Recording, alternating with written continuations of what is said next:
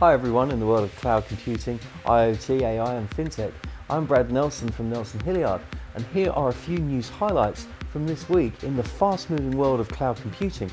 I'd like to thank you all for all your support on social media about last week's news. And please remember to like, subscribe, comment and share this video with your friends and with your colleagues. This week, the US suffered one of its worst hurricanes. Hurricane Irma hit the Florida Keys on Sunday as a Category 4 storm and has resulted in severe flooding in northeast Florida, as well as 10 fatalities from Florida to South Carolina as to date. Tech Data's core ERP system and ordering tools are unavailable due to widespread power and communication outages after Hurricane Irma. More than 6.5 million account holders across Florida were without power as of Monday afternoon, according to the state's emergency management officials. Joe Quigley, Tech Data's President of America, said, "We continue to work closely with our network service providers to resolve the connection issues and are ranked high in the prioritized queue to have connectivity issues restored quickly." On the 12th of September, Google went down in certain parts of the world. Complaints came from users in France and the UK and parts of North America and reported that Gmail, YouTube, Google Drive and Google Maps were down. Google Maps' official Twitter account told some users that the company is aware of the issue and is working to resolve it soon. The actual cause of the outage has yet to be determined. This week saw one of HPE's most popular data center success stories, with Hewlett-Packard's enterprise CEO Meg Whitman joining the board of directors at Dropbox. Meg had, up until recently, been a candidate for the Uber CEO position. And Dropbox CEO Drew Houston said in a blog post that Whitman had been a trusted friend and advisor for many years. Her experience and judgment will be invaluable to Dropbox as we continue to grow and scale. So congratulations, Meg, on your move to Dropbox. A featured story sent in this week is from the Australian-based company Hyperscalers.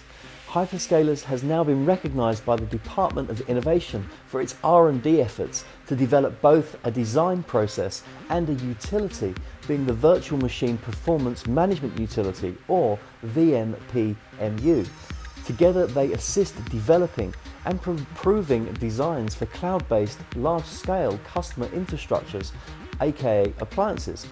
These holistic plug-and-play appliances become deliverable on any data center floor quickly, reliably, and at a fraction of the historical costs. Operating out of their headquarters in Australia, as well as offices in the USA, Europe, and Papua New Guinea, Hyperscalers is an authorized distributor and service agent for Quanta Computer Incorporated, specializing in public and private cloud solutions. The company offers a big thank you to Ananaya Sinha, the CTO, as well as Access R&D Tax Solutions, in particular Dave Samet and Rod Campbell.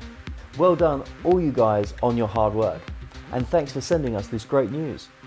Atlassian co-founder and co-CEO Mike Cannon-Brookes has thrown his support behind Bright, leading the home energy fintech's $4 million in Series A round of funding through his venture capital business, Grok Ventures. Bright, which is based in Sydney, is a digital credit platform that provides on-the-spot finance for home energy improvements, allowing homeowners to access solar panels, insulation and batteries without incurring the upfront costs of installation, which is typically between $9,000 and $15,000. Founded by ex-Macquarie manager Catherine McConnell in 2015, Bright has achieved an average growth of 49% month on month in its first 10 months of operation.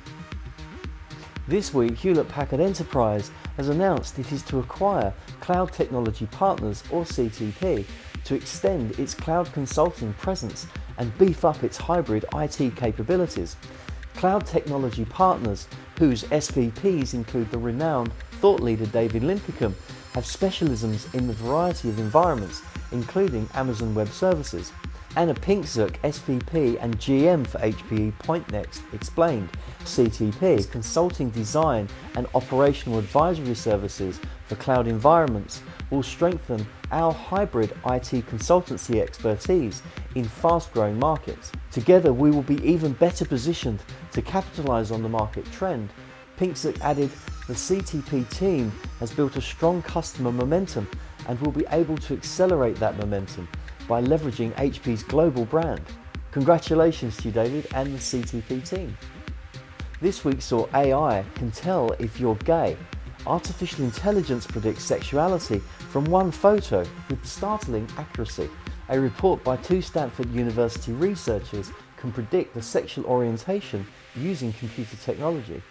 The research by Dr. Mikhail Kosinski and Yuan Wang will be published by the Journal of Personality and Social Psychology and say that AI can distinguish between the face of a heterosexual man and a homosexual man in 81% of cases, and for women the predictive accuracy is 71%.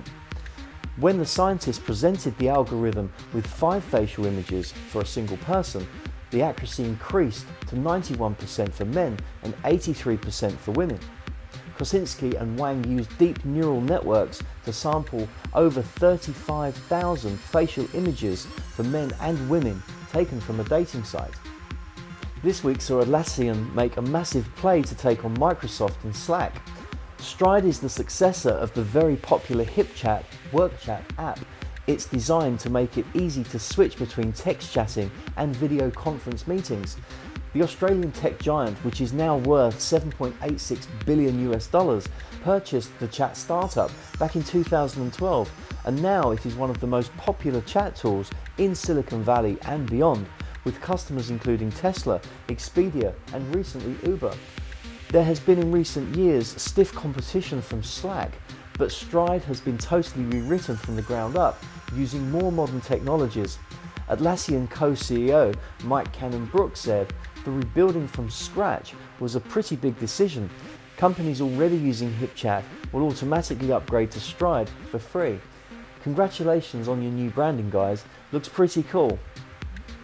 I'm Brad Nelson of Nelson Hilliard, and thanks for watching this week's Cloud Computing News highlights. Please remember to like, subscribe, comment and share this video with your friends and your colleagues. And also connect with me on LinkedIn and find us on Facebook, Twitter and Instagram. And a big thank you to hyperscalers for submitting that featured story this week. Thoroughly enjoyed it. Well done, guys. Until next week, be good, be safe and keep our clouds secure.